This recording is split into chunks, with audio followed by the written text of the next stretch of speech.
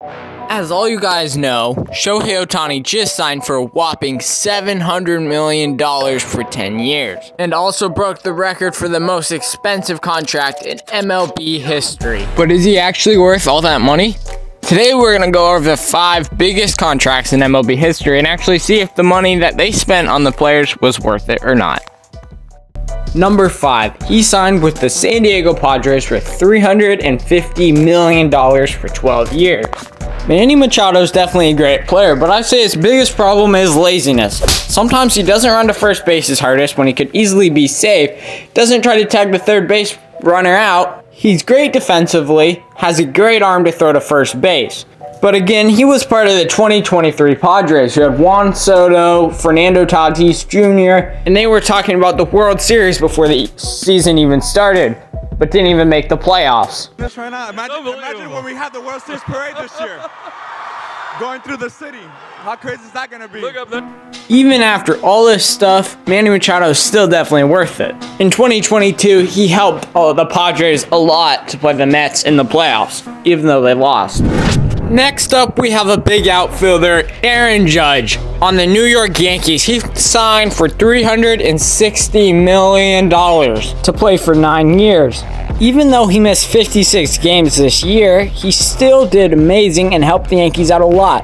When he was in the lineup, they had a winning record, but when he wasn't in the lineup, they had a losing record. Even with him missing 56 games, he still did better than lots of MLB players. He even hit 38 home runs and ended with an average at almost 300, which is pretty good. When I think of Aaron Judge, I think of him on the Yankees. There's no way I could imagine him on like the Giants or any other team. Aaron Judge is worth it, definitely. He is the leader of the Yankees. He's going to lead Juan Soto and the Yankees to a great playoff run probably next year. Despite what's going on, even if he's injured most of the season, he still puts on great numbers, and even if he can't play the outfield in the future, he can still hit great.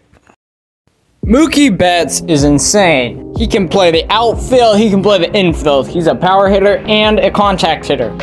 He's very fast, can steal bases. He can basically do anything you want on the field.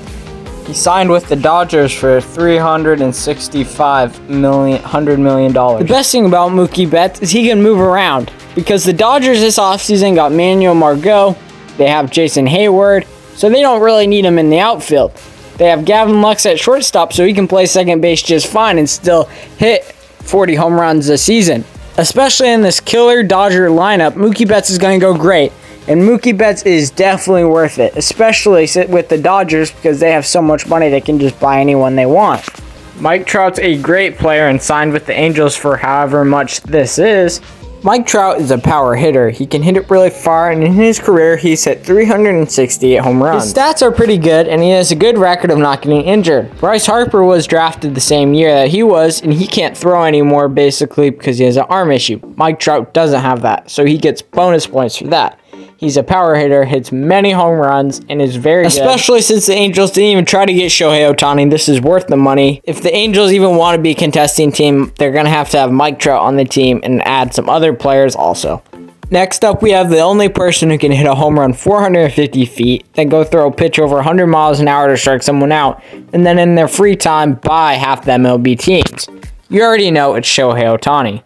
He just signed with the Dodgers for $700 million. And lots of people say this is overpriced. But is it? Shohei Ohtani is debatably better than Babe Ruth. He can pitch very well, and even though he won't be able to pitch in the 2024 season, he'll still be able to hit. And his hitting is insane. Even if he didn't pitch and played like the outfield, he'd still be great just for hitting. Then on top of that, on average, every game he brought in $50,000 of revenue just for people going to see him. Over 162 games, that's a lot of money. And over 10 years, that's a lot of money. Shohei Ohtani is going to be bringing fans into the game. He's going to be hitting home runs and helping the Dodgers' attendance rate and the Dodgers' skill. I wouldn't say that he was worth $700 million. If he pitched like he did in 2022 before he got injured for the next 10 years, he'd definitely be worth it. But the chances are he's probably going to get injured pretty soon and not be able to pitch. My opinion, he's definitely worth something, but I don't think any team should pay him $700 million. Make sure you comment your opinions and make sure you subscribe and like. Thank you for watching.